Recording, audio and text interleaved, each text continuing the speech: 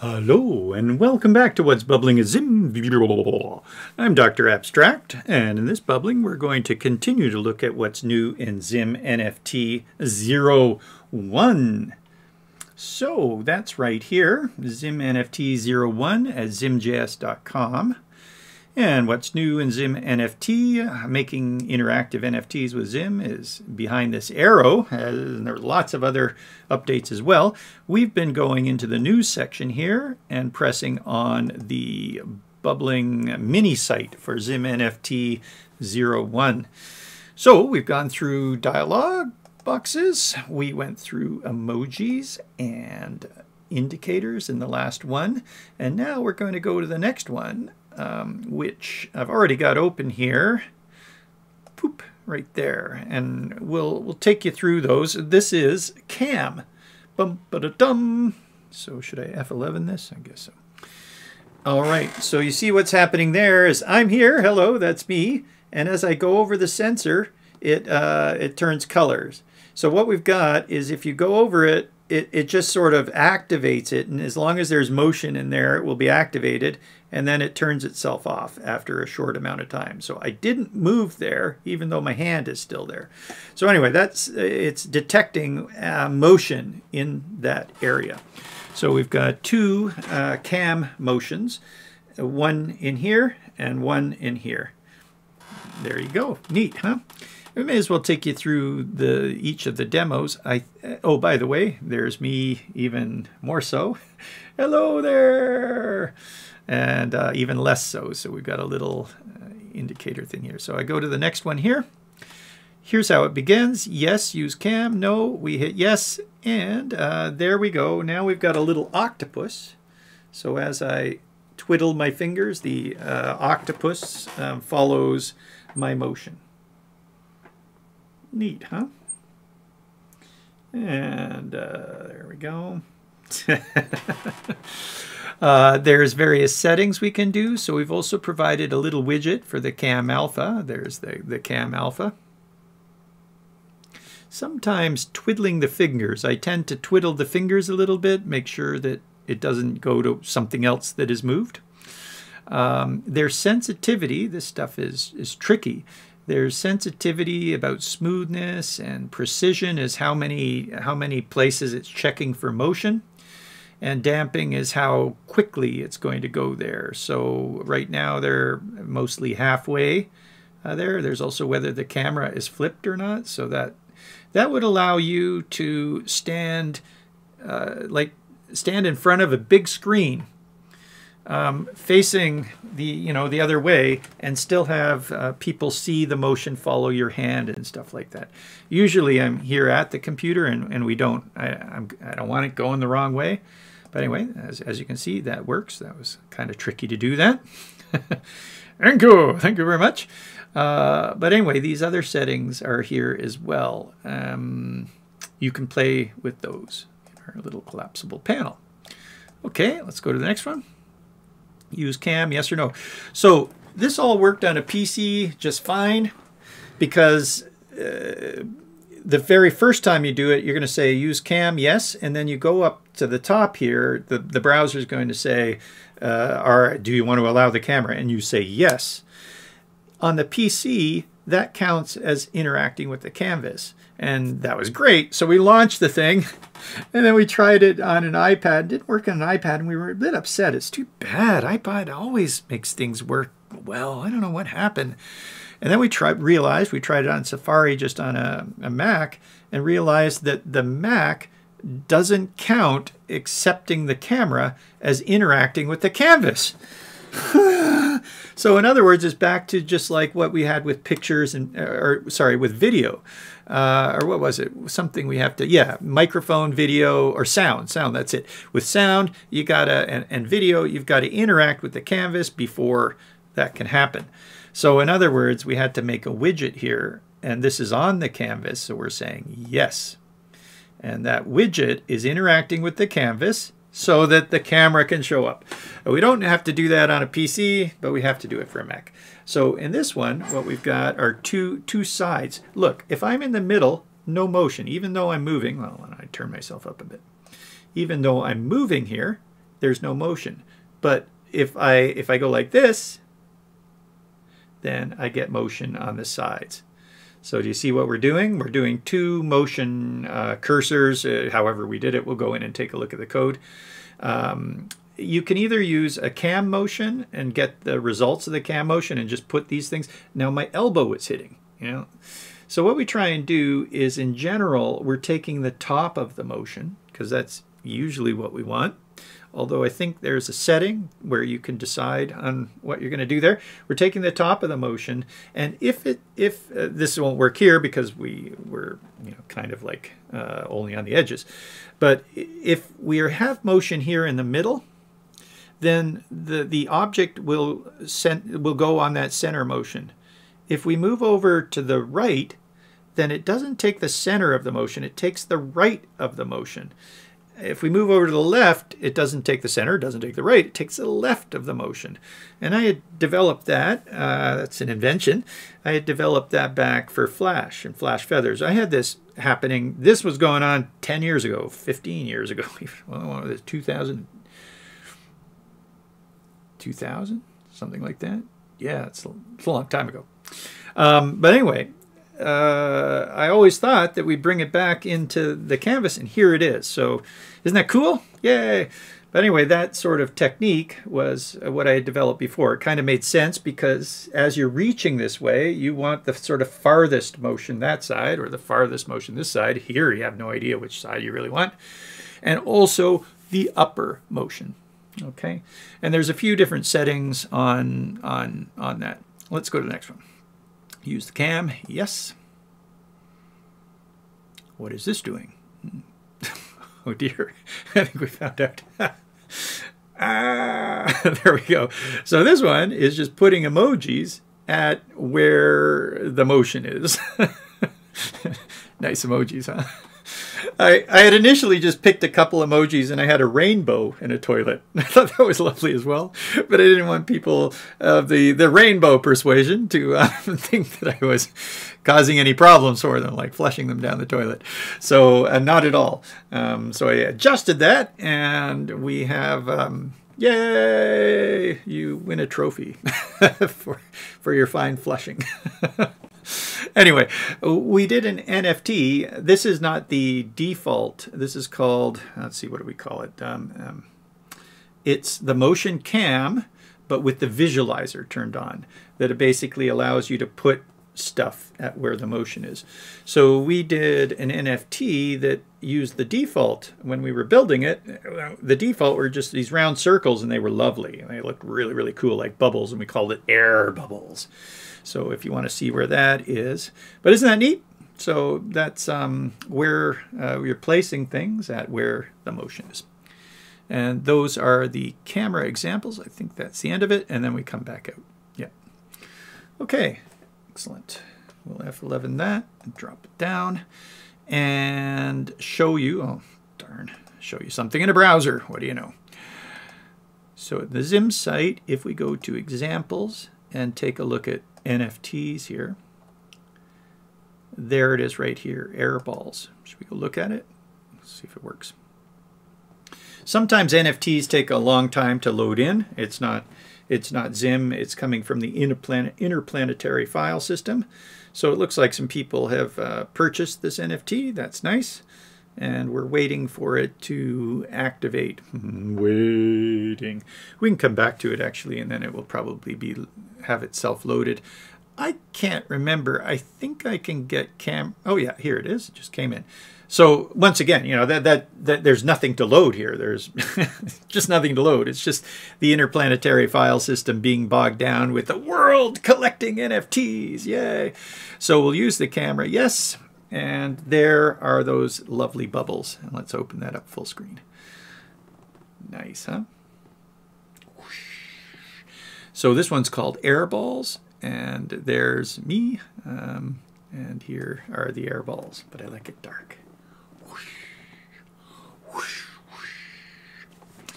Alrighty. And that's that. But isn't that neat? It just kind of works right in there. An interactive NFT. Amazing. No, I'd love to show you through some of my other NFTs as well. Wow, these ones are all on. Never mind. Anyway, those ones are all in Hicketnunk. These new ones are in FX Hash. They're lovely, especially that one. I think it might be the nicest thing I've ever made. So pop on in there if you get a chance. And let's take a look at some code, though. Now, this is a bubbling rather than an explorer. So in general, we're introducing the new topics in a more visual way and not going through everything in the code. The last bubblings, you know, were pretty easy to look at, just quick examples. But this one is a little bit more to look at, and what might work out well is to do a bubbling on it where we can kind of really just relax and go through it all, spend an hour looking at the code. Okay, so I'll introduce one or two maybe of these, depending on how it goes. Okay, we'll see how it goes. Here they are, Cam 2, 3, and 4. They're in, yep, in the bubbling. No, those are, oh yeah, the assets here. Sorry, got mixed up. So those are the cams, and they're in the bubbling of NFT. So NFT bubbling, Cam, well, we saw them. They're part of that mini site. So we're bringing in slightly different here, NFT 01 ZIM_Cam. So Cam is now a new library, a new helper library. That's all out in the docs. Let's have a peek. So, well, if we click here, oh, that's not the Cam, that was this other thing. But under helper right here, or indeed back up at top, sorry, just before we go there. There it is right there, Cam. So these are the helper libraries. Socket, Game, Physics 3, Cam. Just realized we didn't add that library to libraries on the code page. Something we need to do. Anyway, if we hit helper here, it brings us back down to these guys. Here are the classes that we can use with that Cam thing. So if we open up anyone, must import the Cam module. Okay, or use the crystal, which is what we were doing there. And here's where you can see that example and try it out yourself. And this is the Cam. The other things, the other parts here, the CamMotion, Cam Cursor, Cam Alpha, Cam Controls, they, well, these guys, these two are the main ones that we're using. They, if you don't import a cam, it will just make a default cam for you. So that's probably fine. In other words, you just make a new CamMotion and ignore the cam. Right, so let's have a look. Sometimes, though, if you're making more than one of them, then you want to make a cam. There's one way to do it. Make a cam and pass that cam into both of them. Both of them have the cam way here, I think, or that's got a cam there. Where's the cam in that one? That might be something to look at. Let me just write that down. So that was Cam Cursor is seemingly missing. Let's have a check here. We may have just forgotten to put the parameter up at the top. The code's probably, oh crap, the code's not here. It's in the actual cam thing. Right, so if we go up to the top, bear with me, and hit cam, here's the cam. And we're just wanting to check on the actual parameters of cam. There's CamMotion, there's the cam. So we can pass in a cam to CamMotion. And here's Cam Cursor, and there's a cam, yeah. So we forgot to put the cam in the docs one. I think what happened is we came here and changed this, and it was after we moved this over into the docs. Alrighty, so why don't we do this officially? The official way is we go here. Would it be called a bug? I guess so. Go to bugs and say add cam param to cam cursor in docs. Okay, there we go. Live, a live bug report. All right. Closing, closing.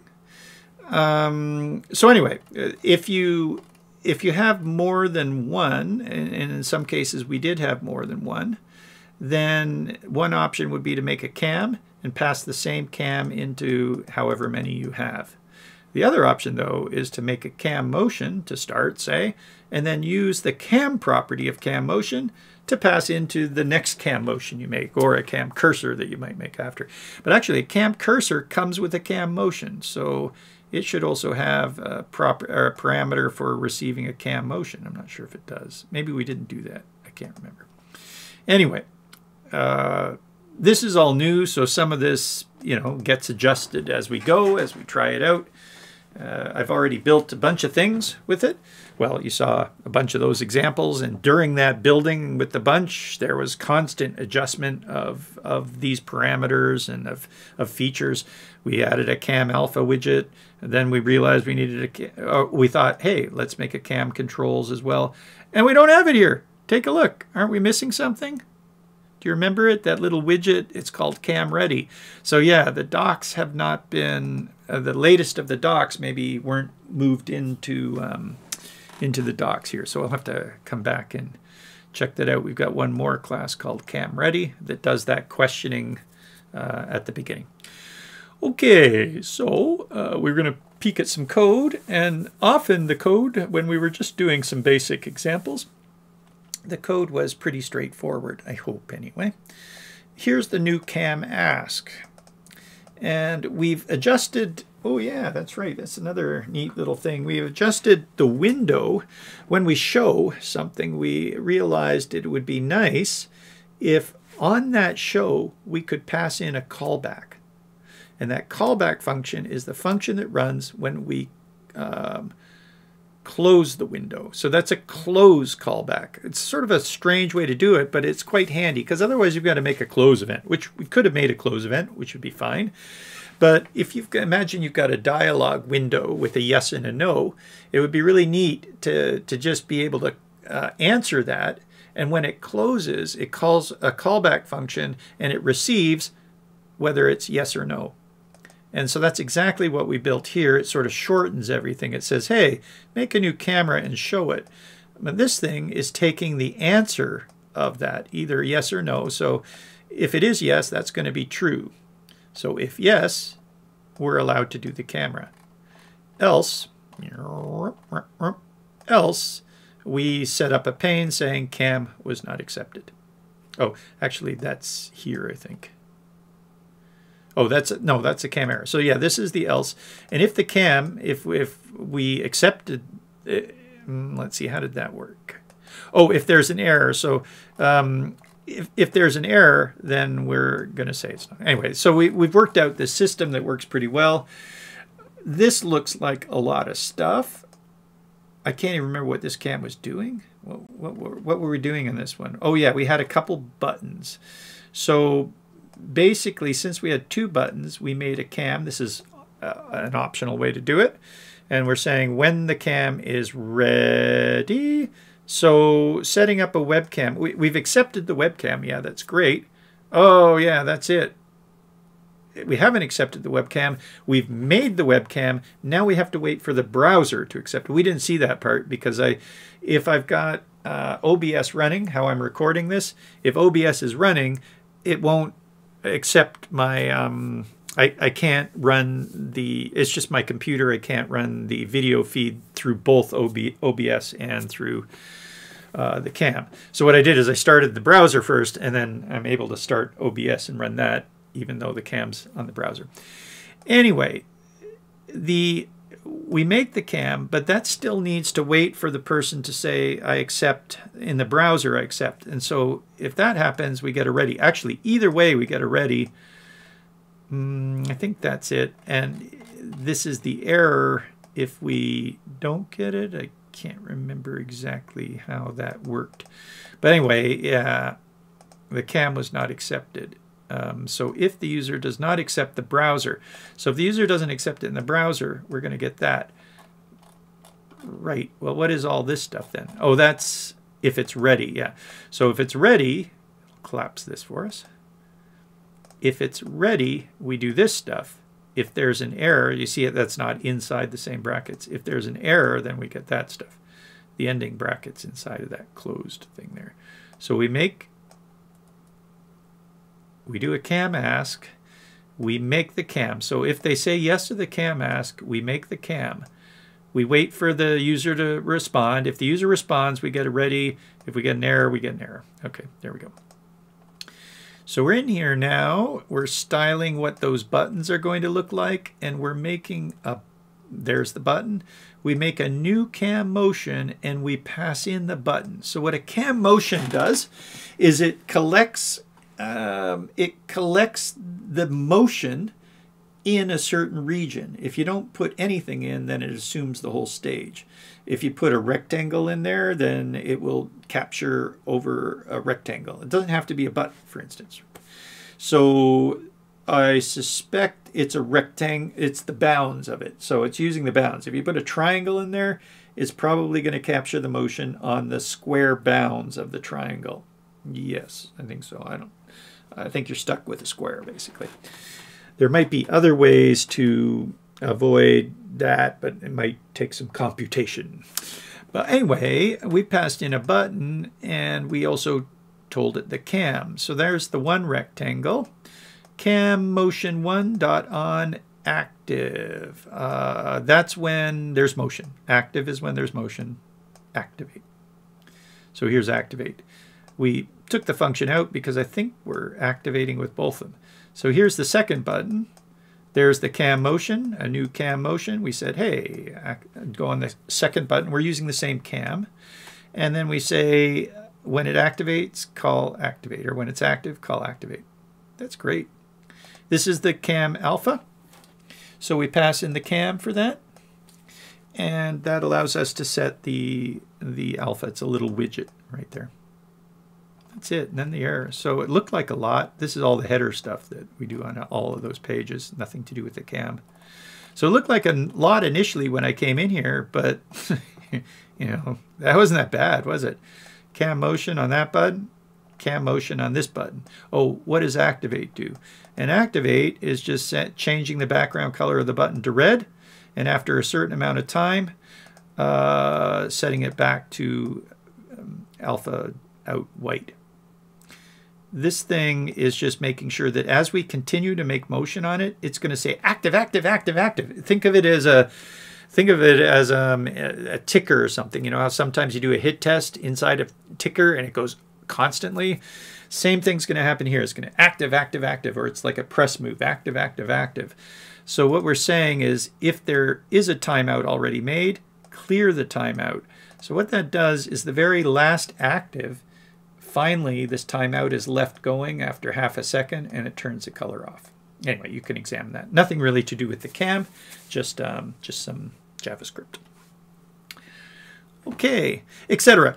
I think that we get the idea. Maybe just take a look at the second cam. Each one features a certain thing. This is doing the same ask process, and we hardly have anything in the middle. So that was the end of it. We didn't put the warning panes in here, though, so only the first one has these, as far as I can remember, only the first one has the sort of error pane system. Then I'm just saying, hey, ask if yes, then we've got a cam cursor. So this is a new cam cursor with an emoji, that's the octopus emoji. And note that we...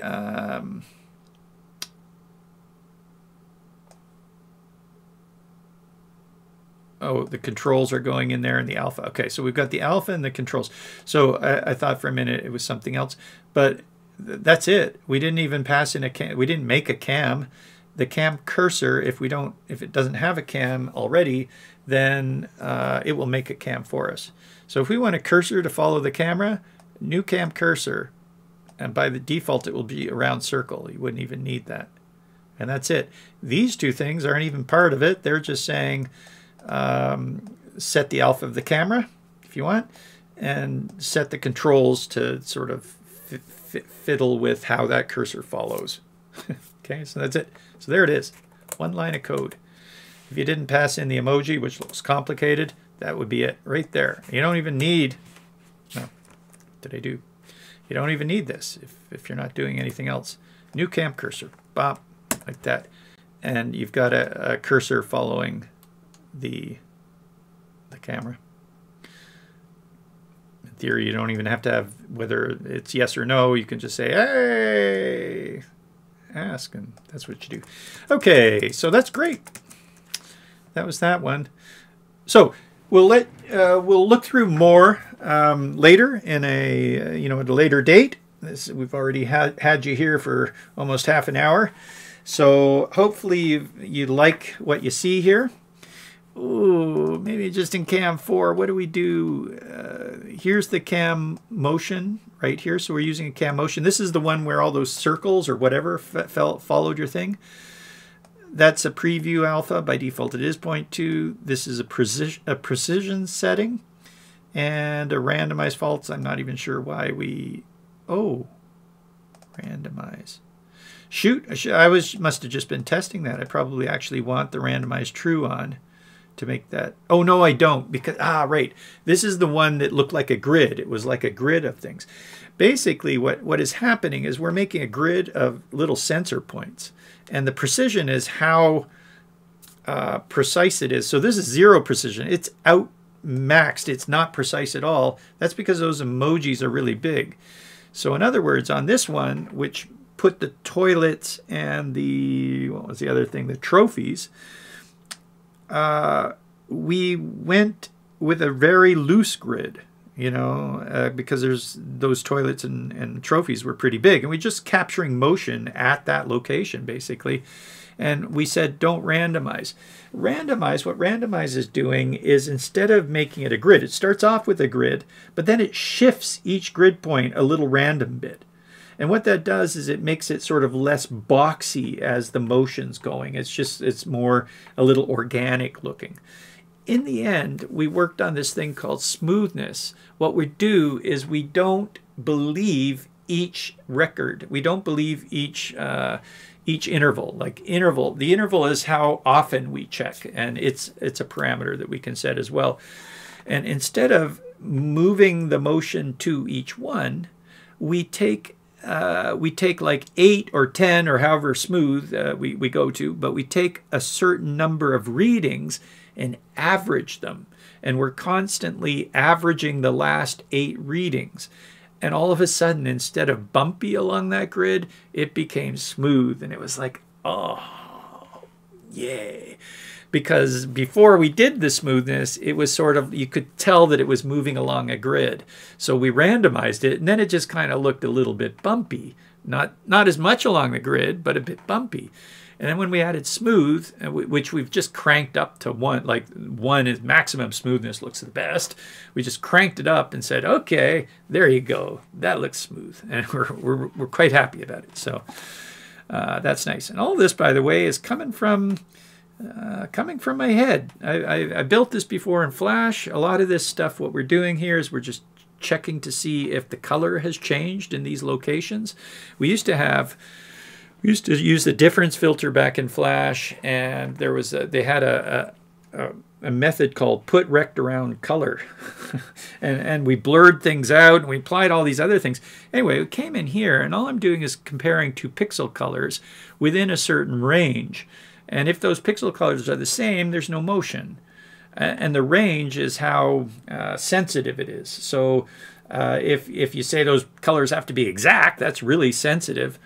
Oh no, it's not sensitive at all. Then it hardly captures motion because I can't remember which way it goes. But if you say it can be just shades of change of color, then that would pick up motion more. That would be more sensitive. So often cameras just have, they're a little grainy sometimes, and that grain will all of a sudden start picking up motion. But if you really lock down on how precise that color has to be, then you get less of that. So that's in those controls. And probably something that we would want to talk about more in an Explorer. Right, so let's get out of here. Although, it's just all so exciting, isn't it? I am Dr. Abstract, and this has been a What's Bubbling at ZIM Bureau. And we're happy to announce the new Cam module.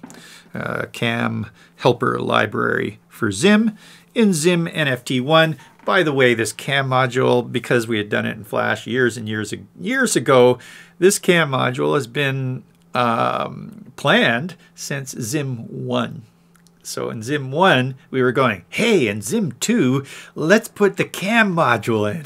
And then ZIM just became so, it just grew so quickly. We kept on adding and adding and adding. If you look back through the updates, we've just been adding and adding and adding, and just never quite had time to get to that cam module until now. Also, we thought it might be really tricky, and it was pretty tricky, but surprised at how quickly and well this went together. We built this in about a week, so that's super. Glad to have you here. Please come and visit us at zimjs.com/Slack or zimjs.com/Discord. If you're still here listening to this, you gotta come and be part of our community. We'd love to see you there. Everybody's welcome. Bye-bye.